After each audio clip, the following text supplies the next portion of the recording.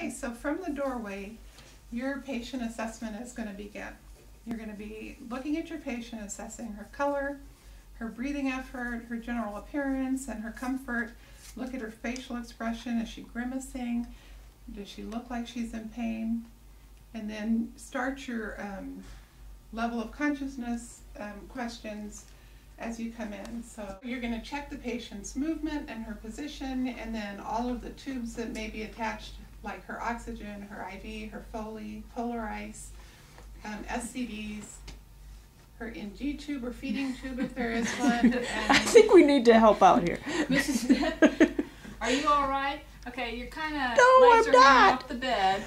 All right, I might have to get some help, but let me see if we can get you turned back around. Put this bed rail down here. Get your head on the bed. Okay, looked like you were trying to get out of bed. Yeah, Okay. I was just uncomfortable. Oh, you're feeling a little uncomfortable right now? Let me put the bed up so I can talk to you at a better level. Can I put your head up? Doing all right Sure, with that? yeah, that's better. Okay. All right, leave your feet uncovered for just a sec. So, any IV site? No. Okay, just kind of checking on you. Okay, so using the Colts-Valley mnemonic, you're going to assess her pain. You want to touch her hands and wrists for her skin temperature, her heart rate, and her rhythm, her pulses bilaterally, her grip, and her capillary refill. Okay, Mrs. Smith, I'd like to take a listen now to your heart and lungs. And you said you were a little uncomfortable. How are you feeling now that we've repositioned you? Oh, this is much better. Thank you. Okay, so are you having any area of pain? Well, my incision hurts a little bit. Can you describe that for me? It's just sort of kind of sharp pains right along the incision line in my belly. Okay, and when did this discomfort start for you? Well, my surgery was yesterday. It's been going on since then. Okay, so it's on your incision, and how is that continuous or intermittent for you? It's much better now that I'm in the sitting position. It was worse when I was laying in that funky position. Kind of stretched out. Okay. Yeah. And let's see, on severity, is it mild, moderate, or severe? I would call it moderate. Moderate, and on that pain scale of 0 to 10, can you give it a number? It's about a 4. A 4. Okay. And so you said the positioning helps make it better. Yeah, it might actually be going down to like a 2 or a 3 right now. Okay. Is there anything that makes it worse? Well, I was trying to get up, and I don't think that was a good idea. I just couldn't make it. Okay, so when you're movement and trying to do that on your own. Mm-hmm. Okay, any other associated problems with your pain? Are you experiencing any headache, nausea? Not right now, no. Okay. Alrighty. Well, we'll check in with you on that, and if it gets worse, certainly let me know, and we'll try new positions, and later we'll get some assistance to get you out of bed. Okay, that sounds good. Okay, so do you mind if I take your gown down to do my stethoscope assessment? Oh, sure.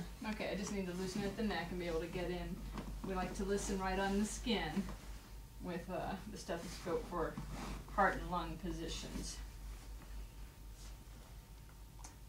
And you can just breathe normally. I'm going to listen to your heart first and take a few listens here.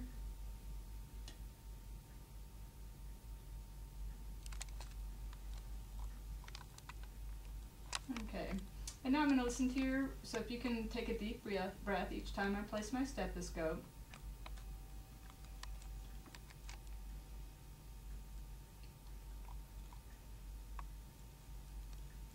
And this one I'm going to listen kind of under your arm here. We don't want to go too far down. Your lungs are right there, kind of stop just at the nipple line. And I'm coming over to this side to take a listen as well. Alright, you feel like you can sit up so I can listen on your back?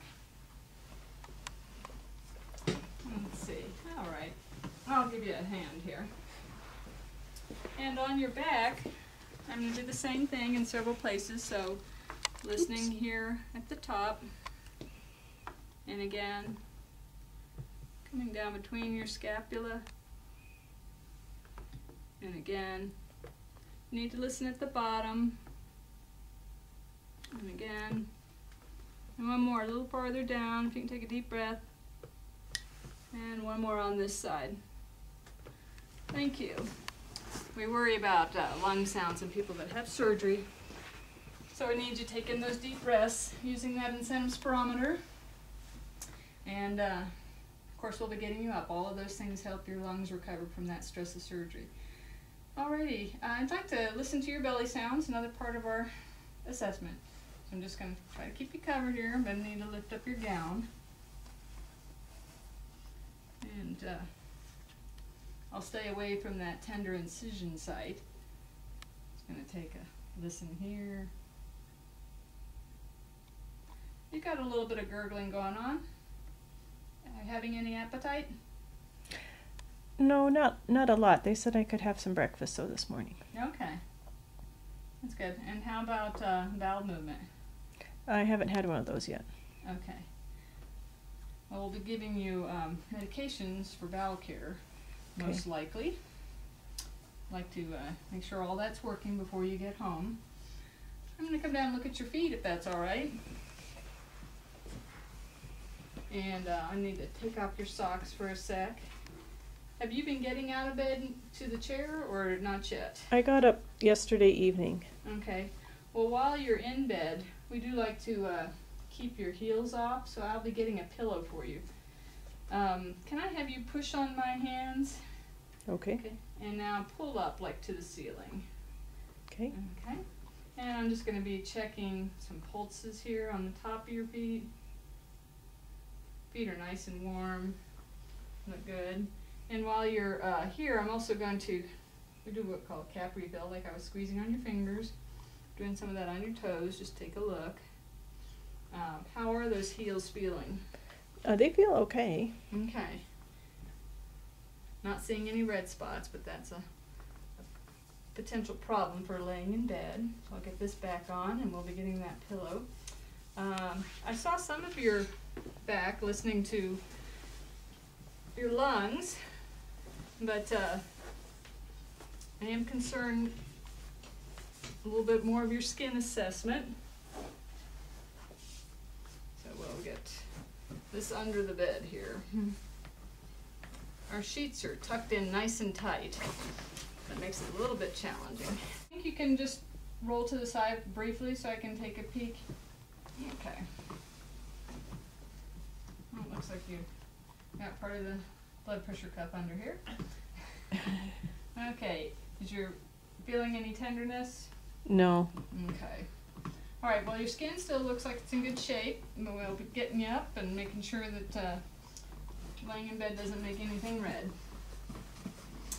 All right. So your breakfast is on the way. Anything else I can do for you right this sec? I don't think so. Okay. The assessment that you've just seen, we're going to summarize for you. So from the doorway, you're going to be looking at your patient, assessing your color, the breathing effort, general appearance, their comfort level, and any facial expressions to get some cues as to how they're feeling today. You want to assess their ability to respond to the LOC questions. You want to check their movement and their position in the bed and all of the tubes that might be attached to them, their IV, their NG tube, Foley, Polar Ice, SCDs, and any heating pads or anything that might be on them at that point. And always, always remember, as you're walking into the room, to assess for isolation precautions. Once you're at the bedside, you want to continue your level of consciousness assessment. You want to ask them questions on their comfort using cold spa. Touch their hand and their wrist for their skin temperature, their heart rate, and their rhythm, and then checking bilateral pulses and grips and capillary refill.